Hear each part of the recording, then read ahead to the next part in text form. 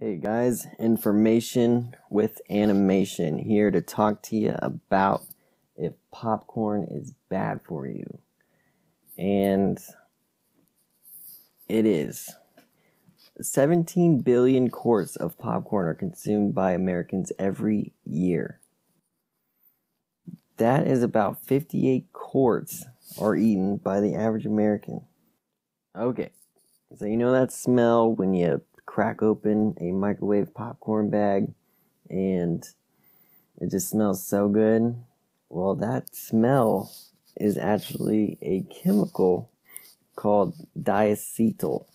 It's used as an artificial butter, and that can actually cause lung issues. People in factories that make popcorn actually develop a problem called popcorn lung from inhaling diacetyl at the factories. Dr. Oz even says that people who make it in their own household can eventually develop this lung problem.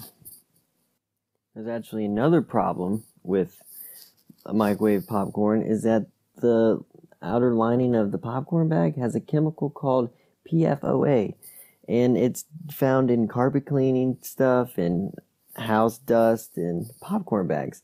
And it's actually found in Teflon too. DuPont was in a class action lawsuit because one of their factories was releasing too much of PFOA, and it was causing thyroid issues and high cholesterol and bladder cancer to the surrounding area. They got sued pretty good. But there is some hope for you popcorn lovers. If you get just normal popcorn kernels in a brown paper bag, just get 1/4 cup of popcorn kernels, put it in the brown bag, then put it in the microwave.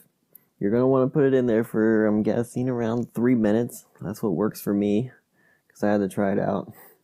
Wasn't too bad. And for the butter flavor, you can actually find all sorts of seasonings that are better for you. Thank you for watching. Please like and subscribe. This is a new channel. I could use the support. Have a good day, guys. Thank you for watching my video again.